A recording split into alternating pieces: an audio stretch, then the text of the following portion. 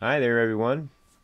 I thought I'd show you my setup here. I've been working on it for, geez, ever since I got my original pop.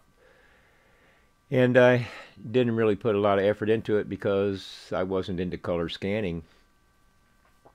But I tell you, when I got to Pop 2, I rethought everything. The first thing I did was look at the color, and I was just blown away. So it encouraged me to make a better setup. You see, I love hot glue, so everything's hot glued down now because I'm pretty sure it's a stable setup.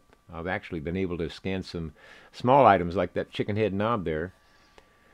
But you see, I have my lights pointing up towards the subject. I've gradually changed the height. I have this little light on the pop so that everything the pop looks at is illuminated. Those lights up there can be extended up. They're on telescopic tripods and they're glued down, of course. The biggest thing was learning how to use that telescoping tripod. I grab it with two hands, use that push button on the pop, and away I go. And I can get all the angles that I need. Works really well.